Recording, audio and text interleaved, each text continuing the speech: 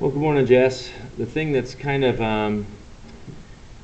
probably a bummer for you not being here is you get to see some wonderful, wonderful people all dressed up here. Oh, hold on. Let's see. We've got a couple new guys in our classroom. You know, say hey, dudes. Okay, all right. Hey, what's up? Okay. We got the old lumberjack back there.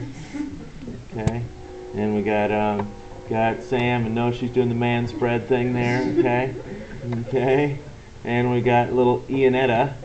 Okay, and I don't know what to call Max here. Maxine, and then we got the guy that's too cool back there. We can't even see him. Look at this. You can't even see yourself. How can you even see the board? Okay, and then we've got all our Chartier. Okay. Okay. So, the thing is, Max looks like he's enjoying it quite a bit. Okay.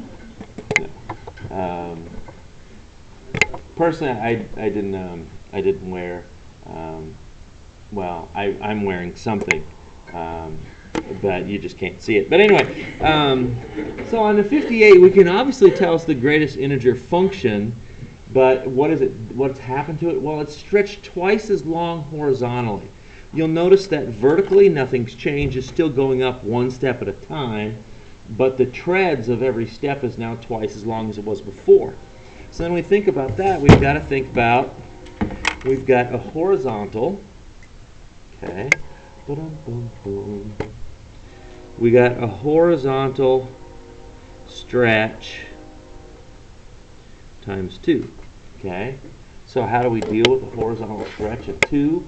Well, what we'll do is we'll make a change inside, and since it's horizontal, it's got to be the opposite. So when I say the opposite, would that mean a negative 2?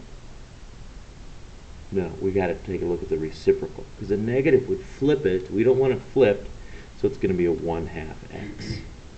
Okay, so that's because I see something twice as long, I see something horizontal, so now I've got to go ahead and divide by 2 instead of times 2 to make it the opposite of what we're dealing with. And another way to think about it too is, since this is 1/2 of my input, I need to put inputs in that are now twice as big as what they used to be, so my x's are going to be twice as big as what they used to be for that first step. Anything else?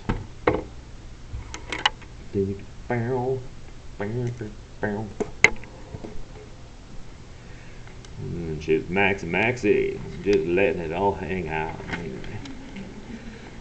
Another song that pops into my head. Dude looks like a lady. Dude looks like a lady from Aerosmith. Yeah. There you go. Okay. So the composition of functions, I only asked you to do 7 and 37. 7 was just putting those together. 7 should have been really very straightforward on the most part. The only thing I will say about 7 is if you have x squared over 4x minus 5 on that one where we're dividing, can I cancel my x's? No, I cannot. Remember, if it's part of an addition or subtraction, I cannot cancel. Okay? So 37, that was the composition of one into the other. Okay? Make sure that you just put one in and then simplify if you can. Okay, we'll do a couple other things today, and then we'll look at some practical application of section 1.8. We're going to stick on 1.8 right now. Okay? So anything that you want to talk about?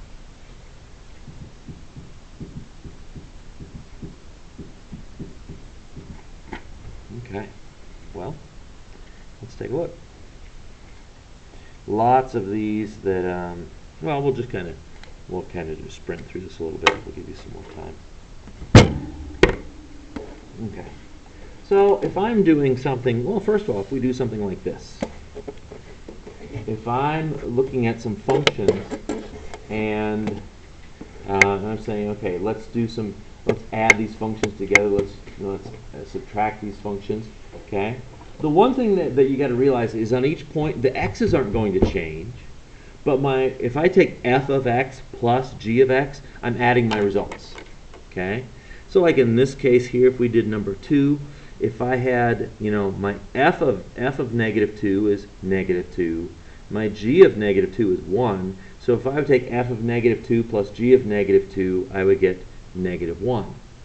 So if I add these two functions together at each point, I can get the graph of the f plus g function. So here we go. I got negative 2 plus 1 gives me negative 1. 0 plus 1 gives me 1. Okay? So realize that if I ask you to do something like f plus g of x, I'm just saying take the results, add them together, and put the graph together. Okay? If I did something like this, 14, f minus g of negative 1, there's actually a couple different ways to do that. You could take negative 1, put it in for each one, and then subtract those values. Or you could make a rule for f minus g of x. So we would do something like x squared plus 1 minus x minus 4. Okay? So then what I would do is I would just go ahead and simplify x squared minus x plus 5, and then I could just plug in negative 1. It's the same thing. Regardless of whether you do it in terms of numbers, plug it in, subtract, or make a rule for the overall f minus g function, and then plug it in, you're going to get the same thing. Okay? Correct. So, which one would you guys rather do on this problem? Would you rather plug in negative 1, and then subtract them, or make a rule, then fill it out? Plug in negative 1 right away? Okay, you can do it either way. Okay? You alright, dude? Okay. Your arms look a little stronger than Kobe's. Yep. Yep. So, those, we will do a couple of those. That's not a big deal. Okay. These, I think, are interesting, and the reason I want to take a look at this just as much as anything is for Science ACT. Okay? We're going to boogie through the, this is page 90. Okay? I'm not going to take a look at 43, but 46 I think is very interesting. Okay? I wish the answer wasn't sitting right here, but that's all right. If I take f of g of 1, you remember your composition of functions, which comes first, g or f? G goes into f. So we need to find g of 1 first. From the graph, what's g of 1? 3. So now g of 1 is 3. So now I need to find f of that 3. Okay, what's f of 3?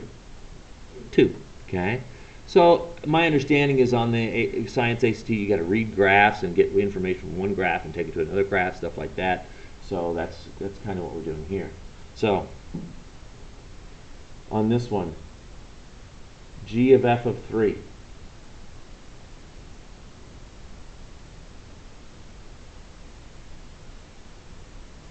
What do you think for this one right here, 46b?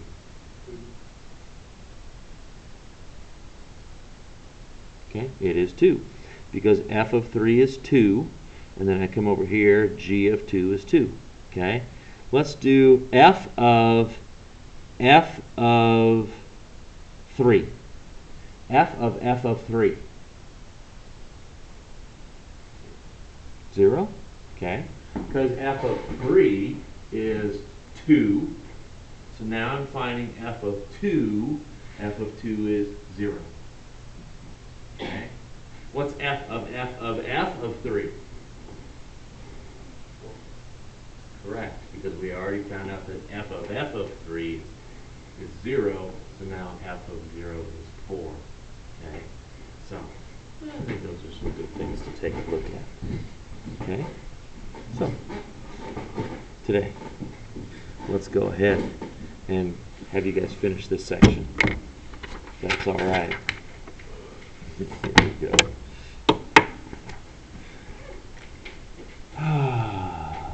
Ba-bum. She's mighty, mighty.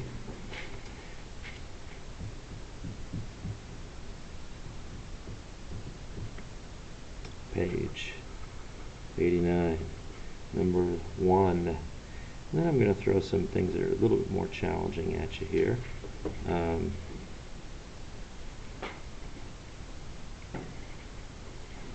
11. And on 11, simplify those things. Don't just, so go ahead and find a common denominator, add them together, stuff like that. Let's work on those skills, okay, and simplifying those things.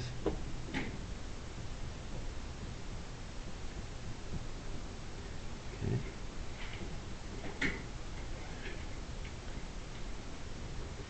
15. I've got to do 17.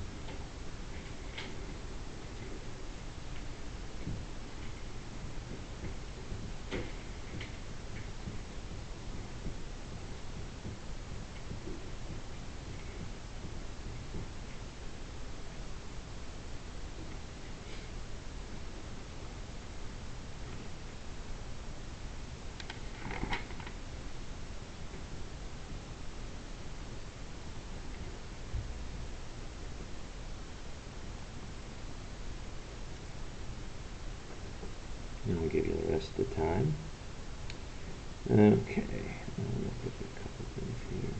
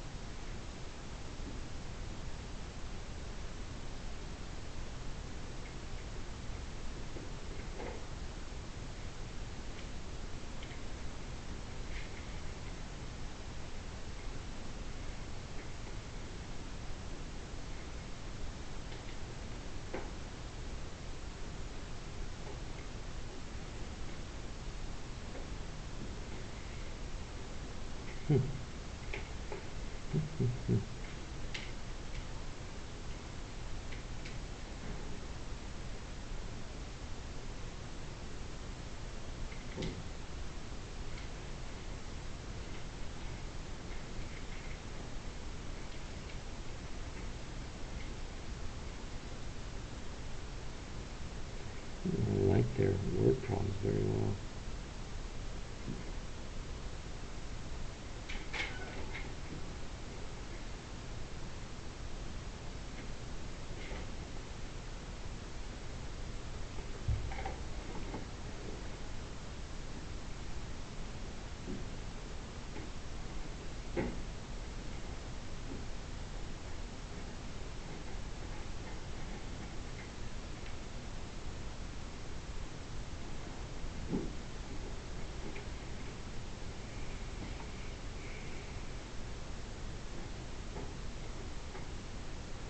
Okay, I'm gonna finish with one graph. 55. I want a nice graph. So big graph. And let's go from 0 miles per hour to let's go 80 miles per hour. Okay. So I'm talking this graph, you might even do like a full page. Okay. And let's do different colors for each graph. Okay, and I think you'll see exactly what I'm talking about when you get there. Or you can say, okay, let's do 55 right away. Let's get it done, and then I don't have to worry about making a graph for the rest of this. That's just a topic that I like to talk about every once in a while to keep you guys safe.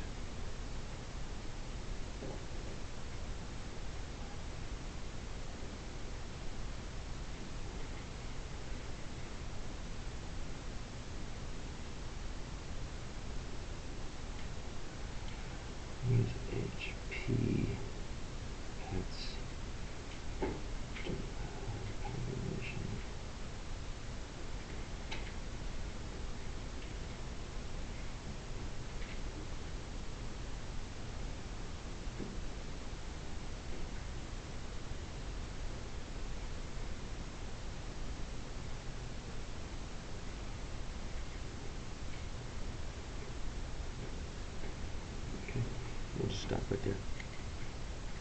So, graph paper. That one, you know, I didn't give any other word problems, so let's just do 55 really well.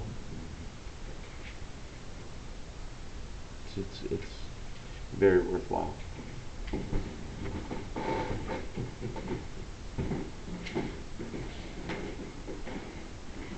Anything else today? Sure.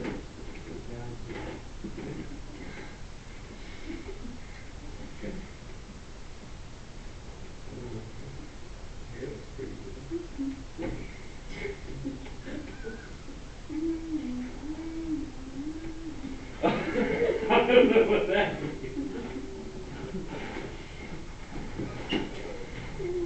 Okay. I got a song just for him. Oh, him, her. I gotta stop recording here before I play the song, otherwise the copyright protection will kick in.